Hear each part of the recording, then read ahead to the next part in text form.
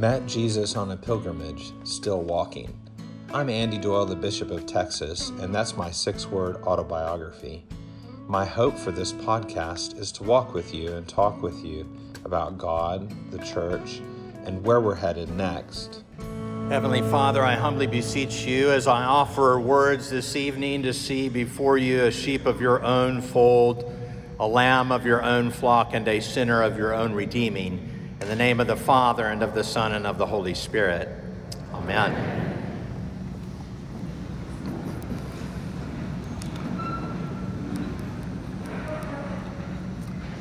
Today we celebrate the feast of Saint Matthias, an apostle and martyr. He was the apostle who's best known for having replaced Judas. In one biography of St. Matthias, the author actually said, St. Matthias' story begins with Judas, and then he proceeds for most of the article to tell us all about Judas's life, and then, as if forgetting, at the end comes back to throw in a little bit about Matthias. My guess is that none of us, if we were honest, want to be remembered for the people that we replace. None of us want to be remembered as leaders in the church who replaced the good old days. St. Matthias ministered in Judea and elsewhere, they say. He traveled across the Caspian Sea and lived a good and holy Christian life in Cappadocia. And many were added to their number, we're told, and the church grew. So say the Greeks.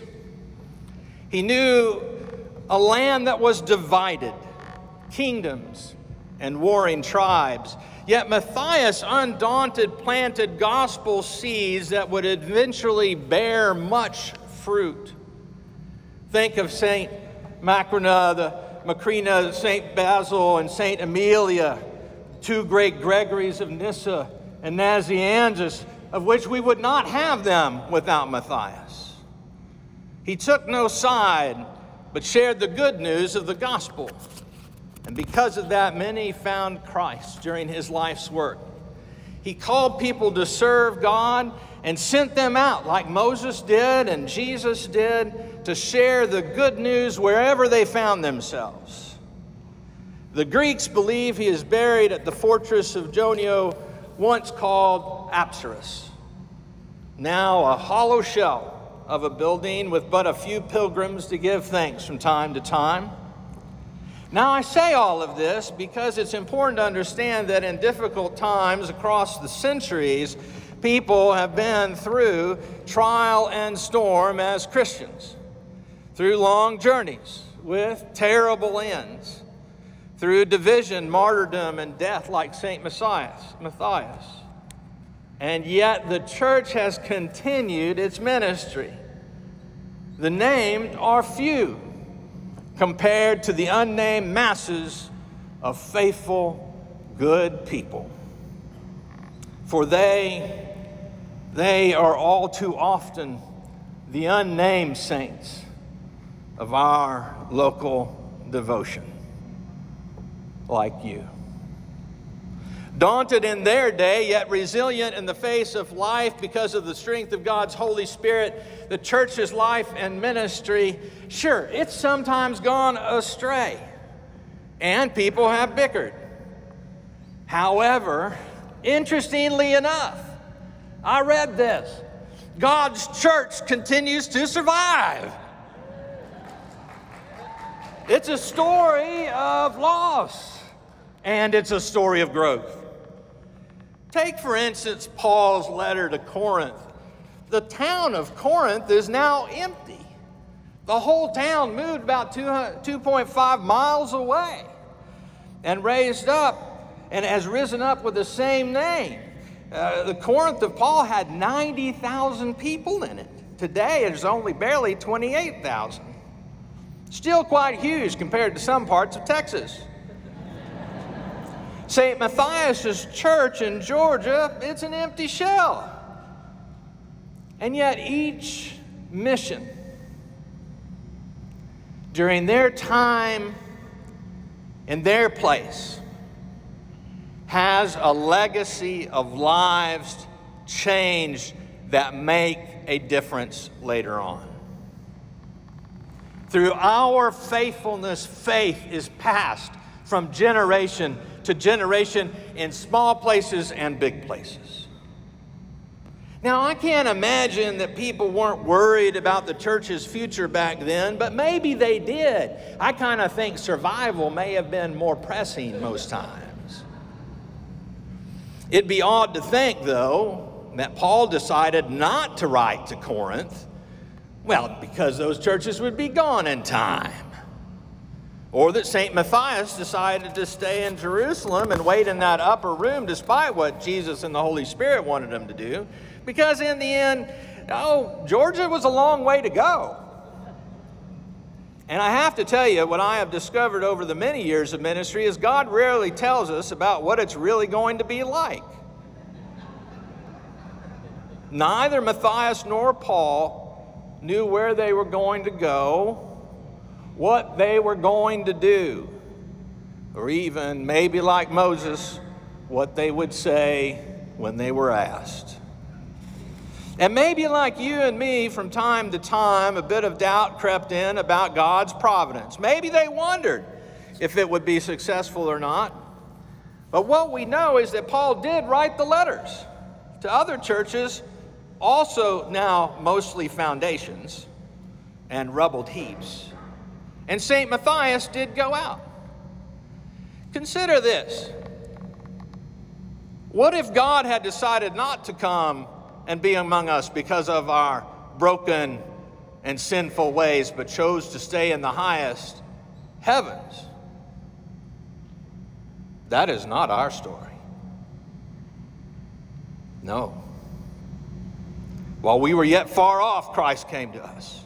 Grace and mercy and love offered to everyone he seemed to meet.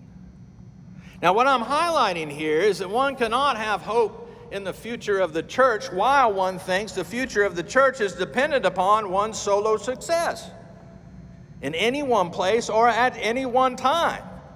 That thinking is too small. The gospel is not played for the winning. It is played for the losing. For those who lose their life, find it. We are invited by God's Holy Spirit itself to take up our cross.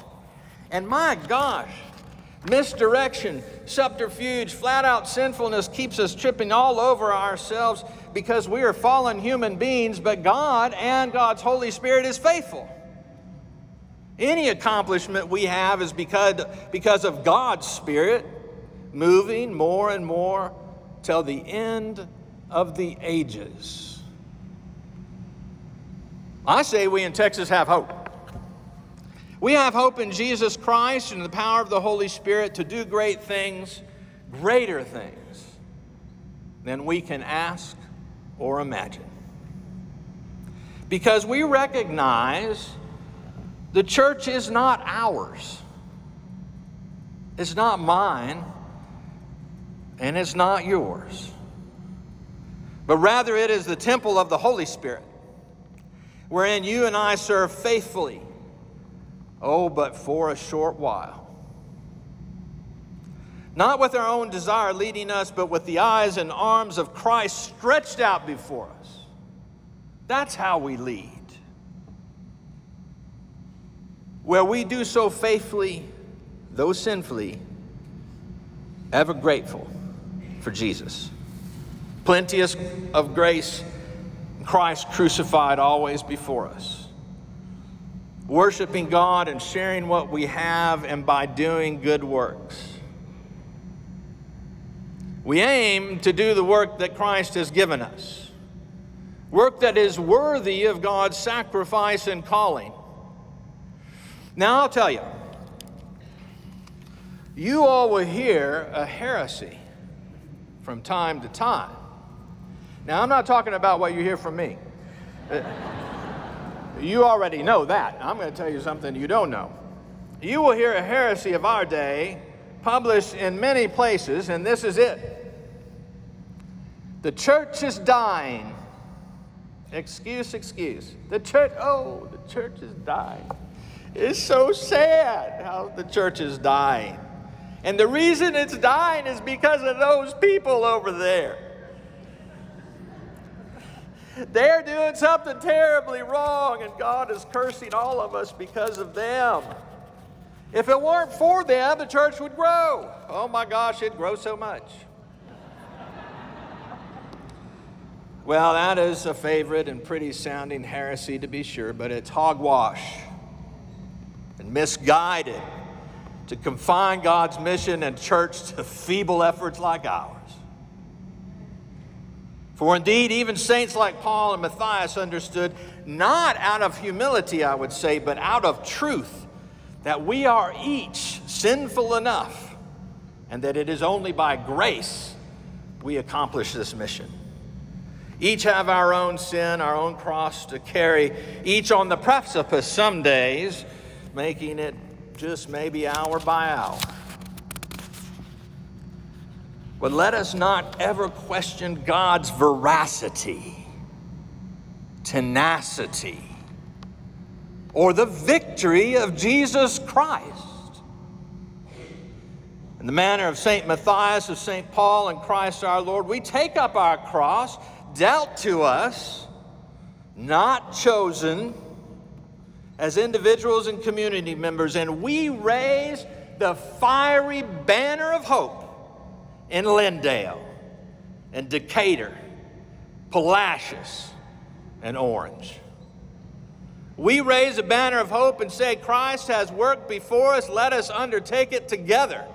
I can't do it by myself, I need you.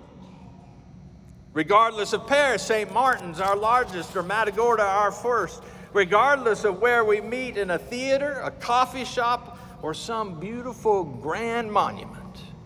From north to south to east and west, we are here in Texas, celebrating births, baptizing, confirming, marrying people, burying people, ordinations and new ministries, constantly proclaiming the gospel of Jesus Christ to anyone who would listen. We send disciples all over the world and into our neighborhoods. We are a church in Texas that is alive.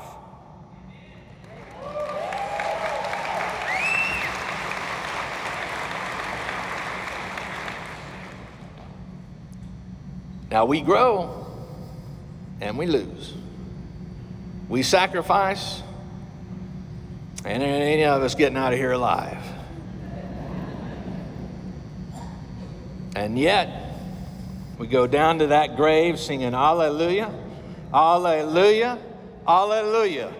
And we bring life and light of the gospel to a world that's desperately in need of it. For the news of our church's demise is highly overrated.